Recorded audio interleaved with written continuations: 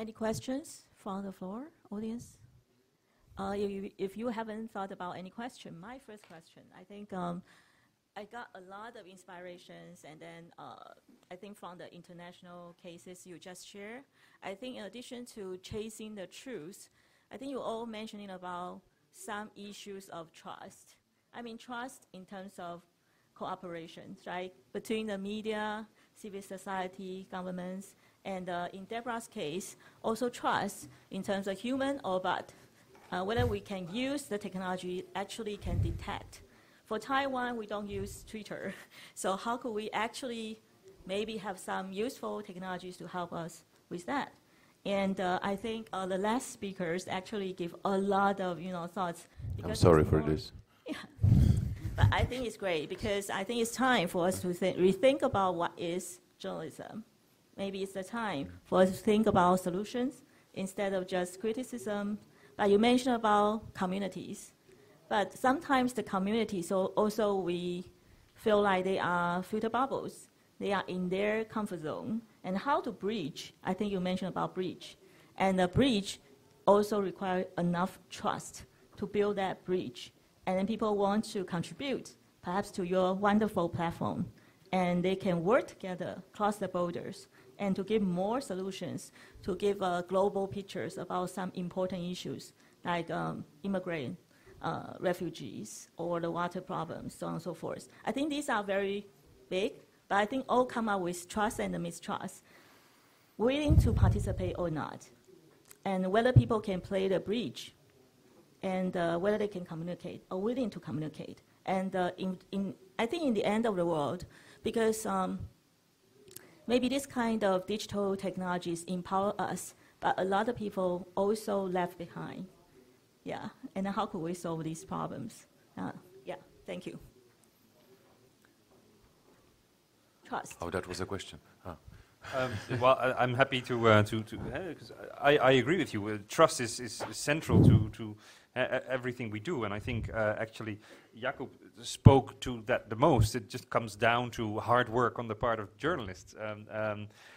I think perhaps in the last years or decades, journalists have become a bit more lazy in that regard, relying too much on technology or information that's out there, relying too much on press officers or PR materials to do the work that they were doing, and as a result, the trust has eroded. And had these platforms, for all the technology that we use, and that technology is certainly an interesting aspect of it, but it's not what makes these platforms work. What makes these platforms work is that at the center of these platforms is that trust relationship that, as media, as journalists, you're going to have to build with your audiences.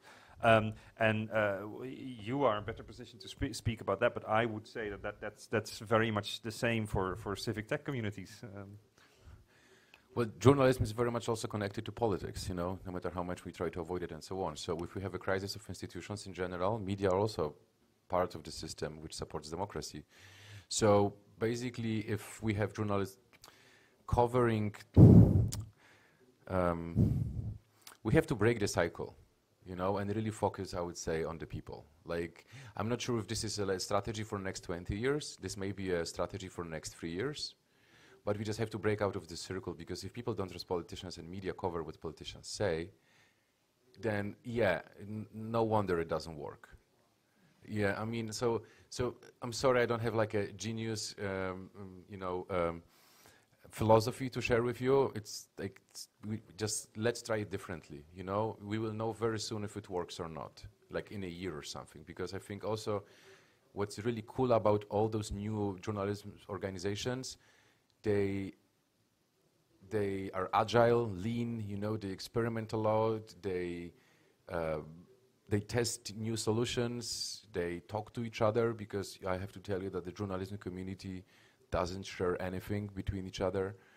I'm so happy I'm here. But this is also a huge problem in terms of this. So, I don't know, I always think of us that we are like this small little dog. We will not destroy the big publishers, but we know we really frustrate them. And they notice us. And we see already that some of them in Poland, they started to change the way they work.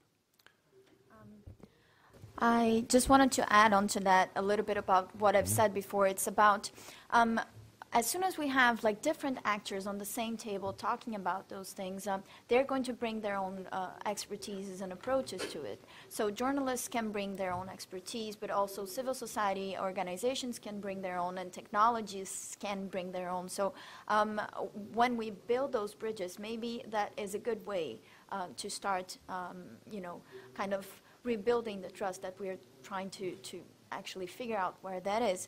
But I think you touched on a point which is very important, which is about inclusion, right?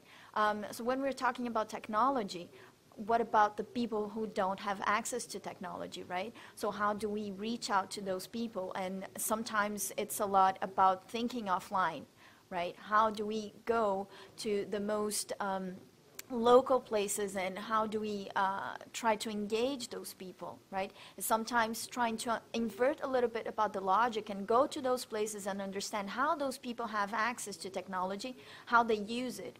So for example, in Brazil, and in Rio specifically, there's a case of a person, he's called Dando de Antares, and he simply cabled the whole favela because they didn't have access to internet in that specific favela. So what he decided is to create a LAN house, and that point actually became how people had access to internet and how they could access information and how they could access knowledge.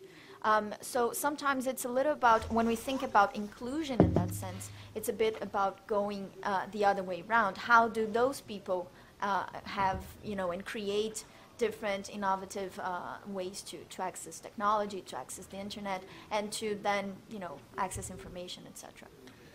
I just want to add something, it's not about technology anymore, I would say. It's all about a mindset and willingness to listen. That's why I said it sometimes when I talk about this, it sounds like I'm like a coach, because there's lots of those bon mots, you have to listen to other people and so on. But this is kind of true, and I think that we are at this stage where we stopped thinking of technology that it will save and change everything. We just finally started we mastered it, and we are applying technology to problems. I think you all provide very good answers because I think democracy, actually based on the majority, actually can make the changes and believe in some, maybe at least the common philosophies or the values. But if someone has been left behind because they don't know technologies, they are not familiar with the way how we use them, especially in the aging society, like in Taiwan, we are the global number 1 or number 2. And if we all talk about, because the elderly people, they don't know about technology, so forget about them, because we are all new generations. It's not going to work because one vote is one vote. Elderly also considered as a very important people. That's how I feel from last panel. I got that kind of feeling. So I really agree with Deborah and also Jakub, because you mentioned about technology is for people. And for people, participatory culture is the new media's, I think, the essence. They empower people, not just for the young people, but for everyone. Should be on the same, how to say that? We are in the same boat. We need to know as much as possible, then make the best informed decision for the society and for our country. Okay, sorry I take a lot of time. So is there any questions you would like to ask? Go ahead. Hello, hi, I'm Maya. Thank you for sharing this precious experience with us. 我想用中文发问可以吗？就是刚刚讲者都有提到，就是在新闻出来了之后，对于假新闻，就是会有一个查核的中心的类似一个概念嘛。然后台湾之前其实有要成立一个假新闻的事件查核中心的东西，但是当它成立了之后，其实它可以扩散的族群的范围会相比 NGO 或是我们在做的事情能够影响到更多的人，但是同时它的概念又包装有创新跟一个新的工具应用的权威性在里面，所以当它应用了这个很好的工具之后，里面包装的却是一些旧的概念的时候，我们要如何来确保说这个东西确实是能够达到它的目的，而并不只是可能中央或是政府部门在利用这个方式去跟民众沟通的另外一种权威化的工具。Yes. Thank you. I will try my best to translate. Basically, I think she asked a very important question because we're all concerned about the misinformation, fake news. So globally, people, they try to establish some third-party organization and believe the third party actually can be more independent, objective, to check the facts and, let the society, the general public know what's going on and happening. But sometimes we also feel a bit skeptical because these fact checks, even though it's based on a third party, they are also some sort of organization. And maybe they also have some innovation, so-called innovation. Maybe innovation is a part maybe associated with some different beliefs, agenda, or connected to political parties. And how could we really trust the fact check organization, even though they are so-called independent, even though they are composed of lots of maybe scholars, people are not involved in lots of interests. So can we really trust the third party, the fact check, and how it works in your countries or your experiences? Well, I think it's all about how this organization communicates. So for example, do they let you inside the process? Do you know them?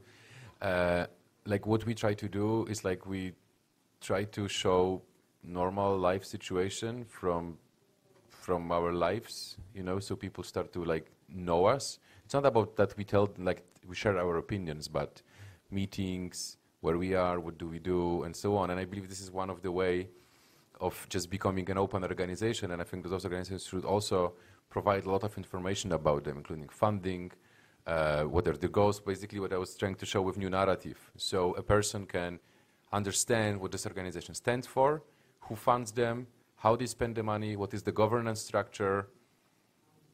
And then magic happens, or not.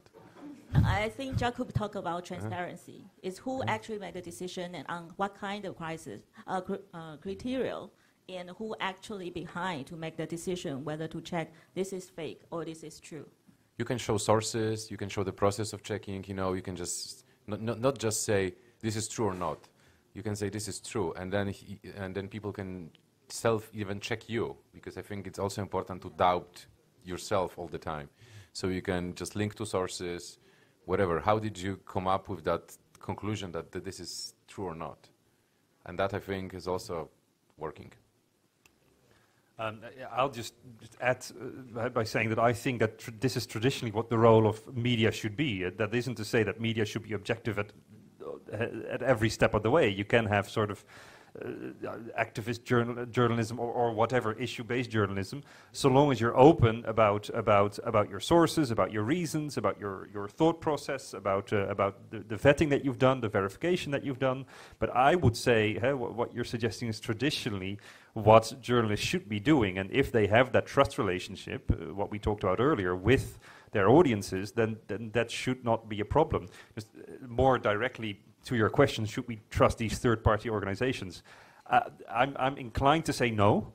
And the example that directly came to my mind was a fact-checking organization funded by and set up by the European Parliament that was going to check all articles written about processes in the European Parliament throughout Europe and say whether or not they were true or not. And that is just really, we have this expression in Holland, de slager die zijn eigen vlees kleurt. It's basically the butcher that certifies his own meat is fresh. So when you're talking about third parties that are not traditional media, and especially when they're funded by the organizations they should be checking, I'd be very skeptical about it. Yeah, and just again to add on to this, besides the whole transparency that Jakob was talking about, and we do have cases that fact-checking agencies are not the ones to trust, but if you give people the tools, and when you're talking about media literacy, for example, people, they start to do them by themselves, and then it also becomes a process in which they are empowered and in which they feel part of, right? So in that sense, when you think about media literacy, it's also about transferring the tools or whatever to the people so that they are the ones who are checking, and not necessarily it's a third party. It's everyone, right? It's the crowd doing that at the same time. Okay, so last panel, actually I I learned something new because we also have like technologies called co-fact. Maybe we can try because everyone can, test on a test base and see whether they can be trustworthy and really can help us to, differentiate true or false, or is that half truth or half, And then also I know that the third party about the fact check organizations, I think just recently established in Taiwan. Actually, behind is perhaps it's very related to Facebook, and I think it very similar to other cases in other countries because Facebook would like to reclaim, its name because all the scandals about Cambridge Analyticals, and I also have some friends working there. They said they really try hard to do that because they want to prove that or let the society or global society to understand their effort. So I think all the intentions perhaps means good, but as public or the audiences, we still need to be careful because there could be a lot of things with different perspectives, but not necessarily all true. But it's great that they have the intention to set up this kind of institutions and have the civic tech to help us or the bots to detect whether it's human or not human influencing our society. I think all good, but we need to use different technologies to be informed. Sorry to interrupt, but there's 2 points I would like to, not really a question, but more of a comment. And the first one is that on the translation of the lady's question by the moderator, I think there are some key points that the moderator had misses. The most important one, I think, is that the lady mentioned the newly established Taiwan Fact-Checking Center, the organization that recently established, and they were actually, I think, more mainstream media funded and associated. So that's why the lady say that maybe it raises some concerns, and we need to get closely concerned on whether the reports they produced are authentic. And the problem that she also mentioned is that those the new fact-checking center actually rep itself as a more of an independent and innovative organization, but actually they had mainstream background, and they actually they are promoting the concepts of authority as a reason for trust. So this can raise problems as in situations like this, we talk about innovations, technologies, and modern journalism. But we know that transparency will let facts or truth to be more to get more attention than the misinformation. But with obscurity and authority in your mind, then things can get more complicated. So I think this is a concern that the lady mentioned, but it's not being talked on the panels. So just mentioning it again. And the second one is the moderator. She also mentioned a thing is that 你是在讲那个台湾事实查核中心吗？哦，是。Oh, 好，the moderator had mentioned the Taiwan Fact-Checking Center has been related to Facebook, which I am really interested to hear on. Yes. So just a note on this authority kind of argument. So this is, for example, what I mentioned about Brazil. We had the case that the Supreme Electoral Court established a council to decide what is fake news or not, and therefore take down content. But when you don't have, an approach which is a multi-stakeholder approach, then they make mistakes as they have been doing since they started this council.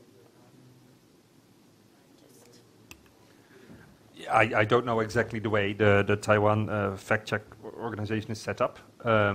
But if it does come from essentially what you call mainstream media, and it sounds to me that the way they are shaped could very well be almost like an ombudsman-like structure, which I think is not a bad idea for media to have to begin with. But I'd really need to know a little bit more to comment in depth about that. Do you have a relevant question you can ask first? And then I will think answer. she was talking about co-facts. So like in Taiwan, Twitter is not that common, and WhatsApp is like, okay, the most popular source is Line, and there are a lot of fake news online. That's why, like the lady was talking about, COFAX, that's an organization. It was actually one of yesterday's panelists, and they were talking about this. You can feed the information into their bot, and they will analyze it and respond whether if this is a fake news or not. That is our fact checked for Line instead of WhatsApp, because it's not that popular. And speaking of that, I would like to ask Ms. Deborah, for the bots part, is it possible that, because the AI technology is so advanced right now, is it possible that the bots are so well trained that they don't behave like bots? And if that's the case, I believe that is the case, how do you distinguish a well-trained bot and a brainless real person like that? Like, how do you do that? And actually, I have a second question for Mr. Yaku.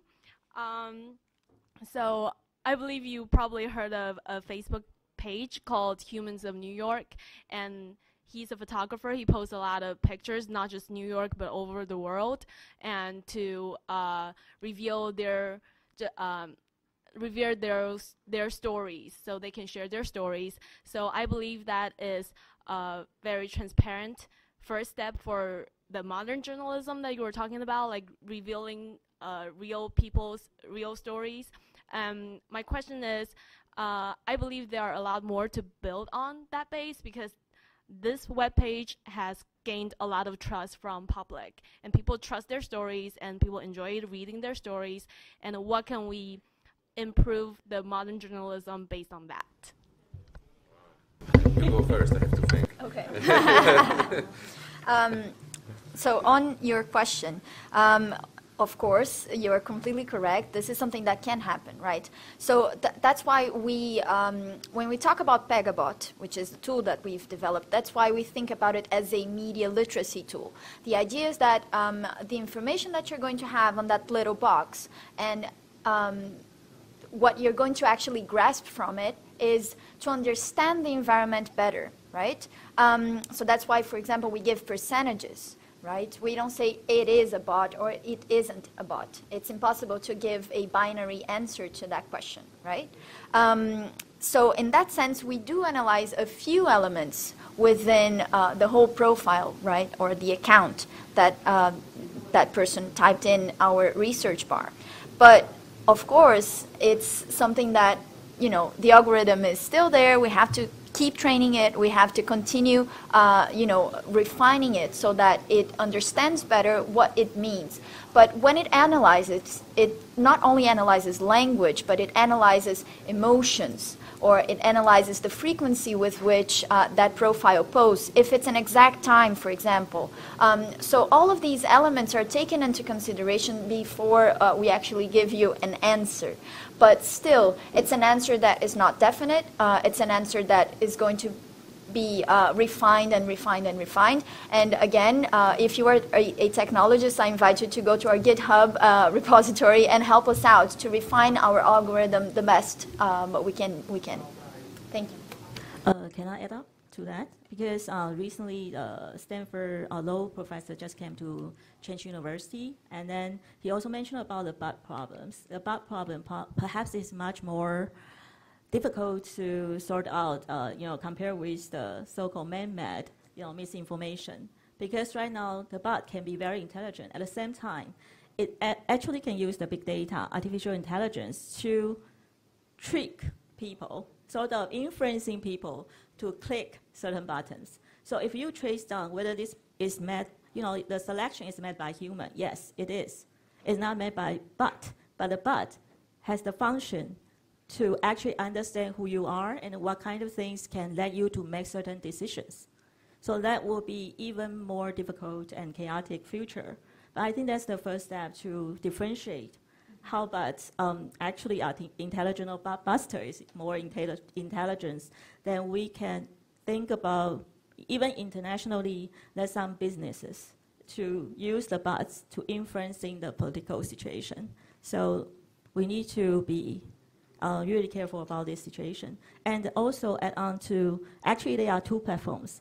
The gentleman asked, the first one is 第三方查核机构, which is an organization just newly established. But the core fact is a civic technologies for everyone to use. I'm not aware of whether it's related to the mainstream media or definitely will be some like a Facebook behind. But maybe they having some associations. But I think the most important thing is we need to check what they have done. Instead of just say someone behind and then we don't trust them. That may not be, the no answer, negative rejection in the very beginning. I think every step we need to observe. Yeah. Okay, so I believe that these days trust is the best currency. You either have it or not, and once you do, you can do amazing things. And I do believe that if humans of New York would want to start anything, from a vegetable shop to a journalist organization, the audience would follow because they trust them, and because that's how it is. People trust you, and he can take any turn. But what we see also is that many influencers start to enter journalism. People who for past 8 years started as Twitter folks, then they started YouTube channels, or they were bloggers. They see that they have huge reach. They are also getting older, so they look differently, and they start to think what they can do with the impact they have on their community and the trust they have amassed over the years. One of the examples which I follow is an American YouTuber called Philip DeFranco. He announced, I don't know, a year ago maybe, that he's building a news network through Patreon, and he has over 16,000 people contributing to him financially, monthly, and he's delivering shows for them and so on and so on. But he started as a kid on YouTube, doing some shows, and then he started to do the news and so on and so on. So this is a very powerful thing, and I do think that, especially influencers, I know that you have used them as a different kind of example, and I do believe there's a lot of bad things happening in that sphere and so on and so on. But I have been a blogger myself, and that was also a key for us to building our platform, working with community and having already some people willing to follow us. And we have decided to go this way. Because of time, we need to wrap up this session, and I really appreciate the very three insightful and inspiring guests and then speakers share lots of experiences with us. I would like you to use maybe 30 seconds. If you want to say more, then we will call it the end of this Don't panel. drink the coffee. Don't drink the coffee. Don't drink the coffee. Okay, you use up your 30 seconds. 30 seconds. Oh, sorry, that sort of came out of the blue. Well, thank you so much for your attention. I think there's a lot of interesting stuff going on here in Taiwan as well. And I'm looking into the Kofact's platform myself and see if we can replicate that model elsewhere, because I think it's a really interesting one. If there's any more questions, just find me or us, I guess, outside the room afterwards. And yeah, 谢谢大家. I just want to, again, thank you all and say, please tell me a little bit more Chinese than 你好 and 谢谢, because I really want to learn that. 谢谢. Okay, thank you everyone to participate and listen to the wonderful presentation today. You can go to the next section. Bye. Thank you.